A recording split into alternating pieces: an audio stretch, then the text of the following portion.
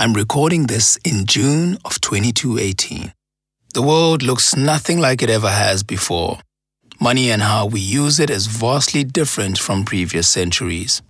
Nothing is what it used to be. Not partnerships, not families, not friendships or relationships. I guess that's bound to happen when you live exponentially longer. But to tell the story, let me take you back nearly 200 years to a world very different from ours. Back in the early 21st century, reality TV stars could be presidents. Climate change was starting to have a serious impact. The first personal AI assistants were just starting to emerge, but they couldn't do much more than tell people how long it would take them to manually drive their fossil-fueled vehicles to work. It will take you 1 hour and 20 minutes with normal traffic to reach your office. It's dawn on the 8th of June 2018. There have been several births overnight here in the maternity ward of St. Mary's Hospital, Mthatha. The newest arrival is a lively baby girl. Her mother is a maths teacher. Her father works in IT.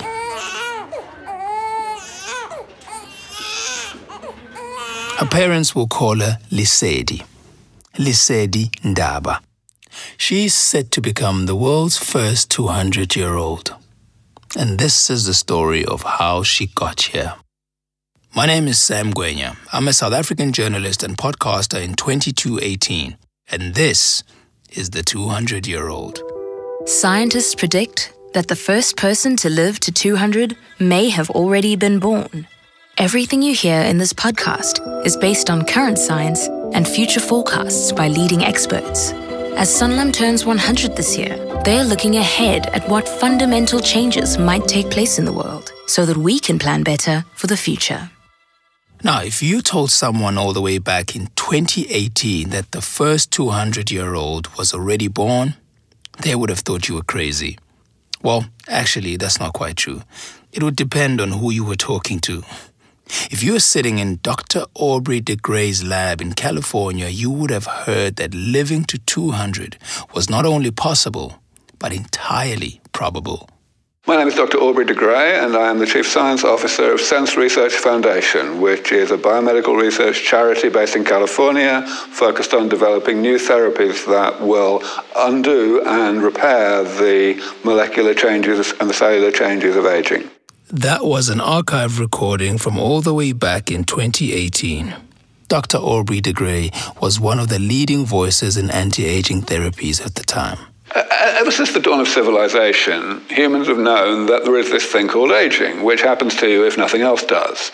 And it happens to you at a reasonably predictable age, and it's really, really horrible. It's a very slow and painful death. And we haven't been able to do anything about it, and we haven't had any realistic prospect of being able to do anything about it in the foreseeable future until now. We are interested in developing new medicines that will keep people functioning, both mentally and physically, however long ago they were born, in the same kind of state as they were when they were young adults. I'll let that sink in.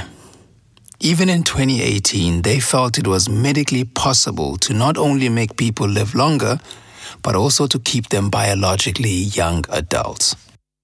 Once we've seen what aging is, that it's just the accumulation of damage in the same way that it is in a car or whatever, then it's easy to see that the right way, the most common sense way to keep people in a good state of health at an age when they normally wouldn't be is periodic, comprehensive, preventative maintenance. Of course, the interventions are more sophisticated, more numerous, more complicated, because the body is more complicated. These early pioneers weren't necessarily trying to make us live forever.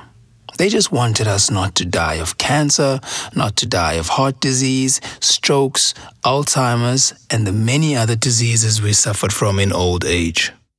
The sensible way to do that, some argued, was not just to beat the diseases of old age, but to prevent aging in the first place. To stop, or at least slow down, the gradual buildup of damage that we call aging.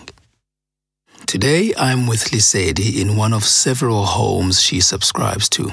This one is near the Eastern Cape coast. Now, this place is decorated with beautiful mid-21st century antiques. There are tons of pictures of the family on every wall. Each one has a name under it. Some of them I know, most of them I don't. It's Lisetti's 200th birthday in a few days, and I'm a little anxious. You know, getting her to talk to me on the record hasn't been easy. I haven't seen her in person since I was a child, when she came to my 8th birthday. All right, are you ready to begin? Are you ready? Lisetti looks far from her 200 years old. Perhaps more like someone biologically in their 60s. But in this day and age, looks can be deceptive, as I'll explain a bit later. Lisetti, I want to go back to the moment you realized you weren't going to have a normal life expectancy. Coco, Lisetti. Isn't that what you children call me now? Or are we going to be all formal about this? Yeah, Lisa. Coco. Now, was there a moment you realized that you would be living so much longer than everyone else? No, not really one moment. It's not like somebody handed me a pill and said, take this, you will live to 200. It happened gradually over time. You get told there's a chance you might live another 20 to 30 years beyond your expectations. But nothing is certain at that point. I mean, down the line, there are new developments and they tell you it might be even longer. But it gradually began to sink in that I needed to start making some serious plans. I remember I was a few years away from retirement. My first job was as an oncologist. Do you know what that is? No. It was a doctor specializing in cancer. But in my 60s, that was around 2080, oncology research was becoming obsolete. We were curing many cancers and the AIs were integrating into our roles to the point that there was less demand for doctors in that field. Nurses, yes, but doctors, we weren't needed like we were before. So for me, it was supposedly time to start winding things down. Plus, my children were all nearly grown up. But you had other plans.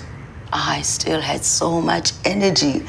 And I was told that there was a good chance I'd be physically healthy for maybe another 60 years, probably more. I had reached retirement age chronologically, but biologically, I was still in my 30s. So I took time off to travel the world. And why you? You know, what makes you the first 200-year-old? Luck. If you want to call it that. And being foolish enough to take part in the early trials. I took care of myself, and I had an unfair genetic head start as well. Coco Lisetti is talking about a variant of the FOXO3A gene. If you lived to over 100 years old in previous centuries, chances are you had this. It meant that there was less damage to fix as I aged. So while there were other people in those early trials too, something in the aging process tripped them up at some point. I was the only one of that era that stuck around long enough to benefit from the next wave of therapies. So what you're telling me is that you had a 10 or 15-year head start on the next oldest human being alive. What's her name? That woman in Malaysia? Yep, that's her. She's a bit jealous of me, I think. She's probably worried that nobody will remember the second 200-year-old. And of course, you looked after yourself. Absolutely. You know, I ate right and I ran a lot. Every race and marathon I could find.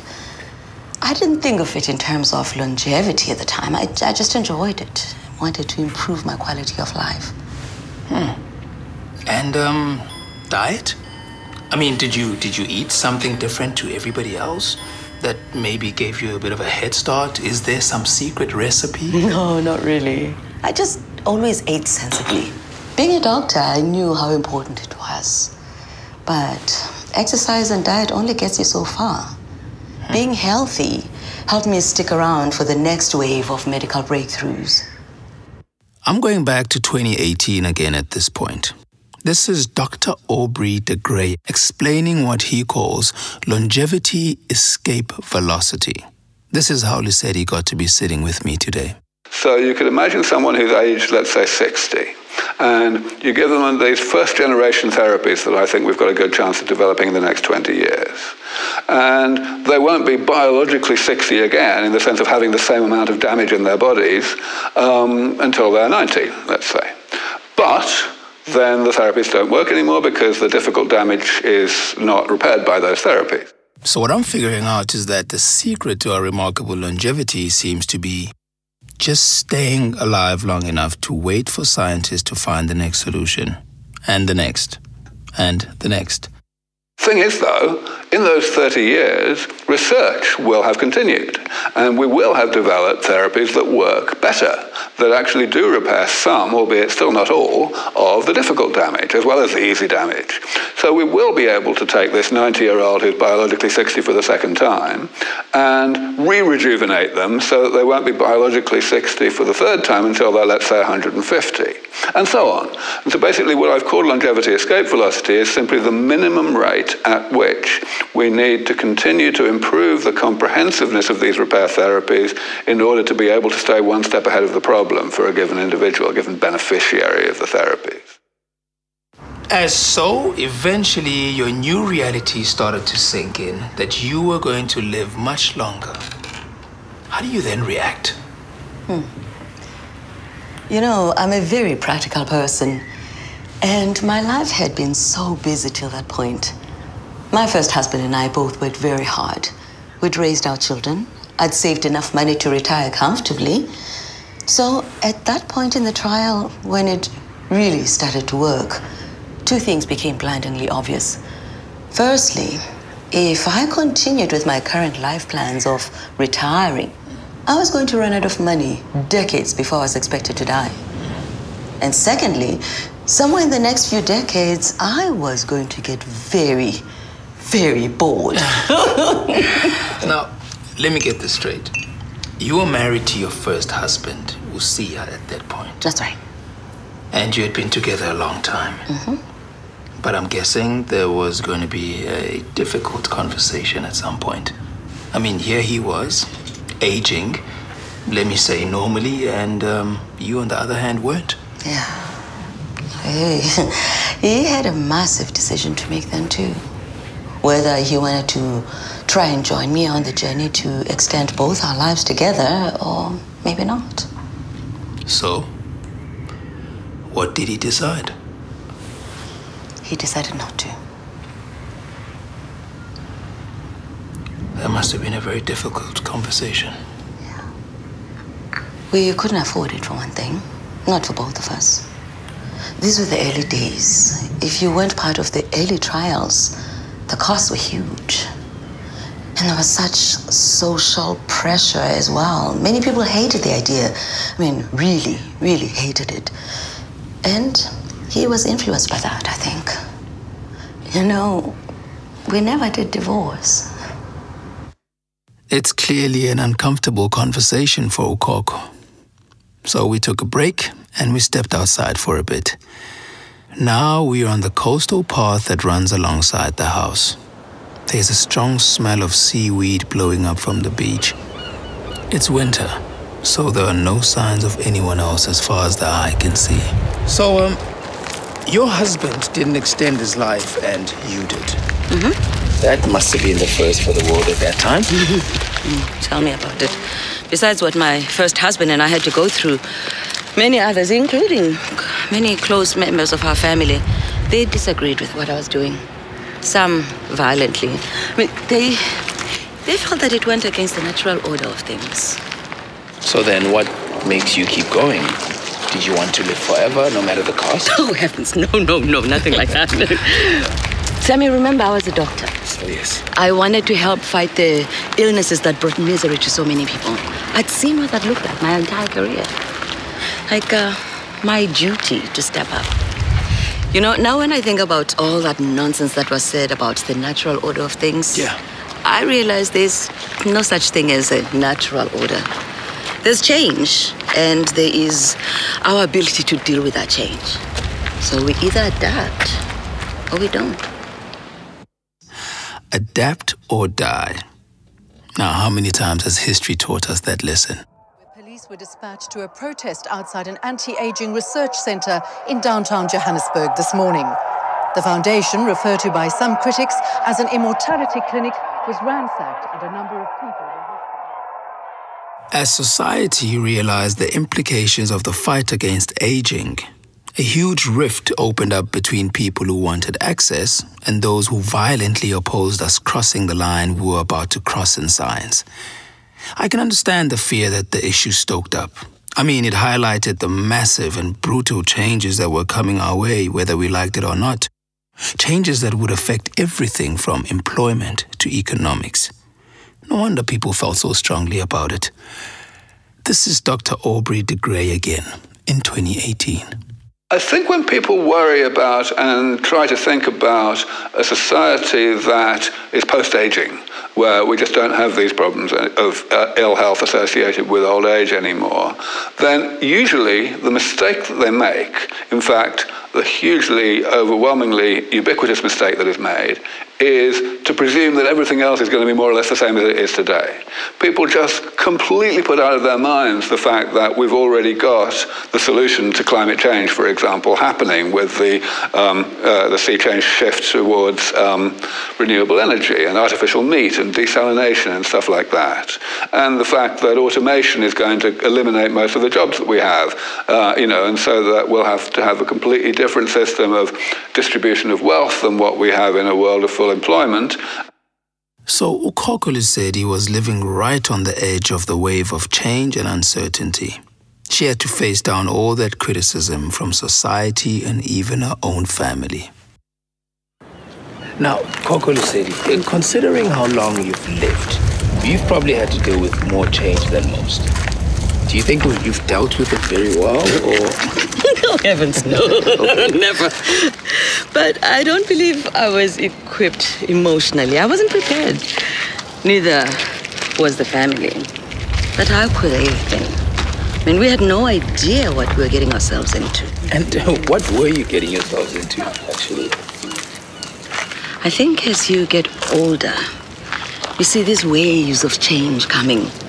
And they get faster, and they get faster. You reach a point where you're just not sure if you want to keep up anymore. At the beginning of this project, I assumed that being the first 200-year-old would be such an amazing adventure. But the thing is, up until this point, we've always had a template for our lives.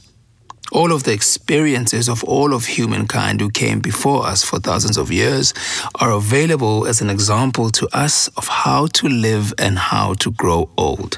I mean, we can refer to great literature, works of journalism, art, reality TV, conversations with older generations. But as Lesedi went beyond the limits of previous humans, she outlived her goals, her expectations, and many of the people she came to love. She was truly off the map. Perhaps it'll be easier for those who come after you. Perhaps. So, with your 200th birthday coming up, and then something changes with her.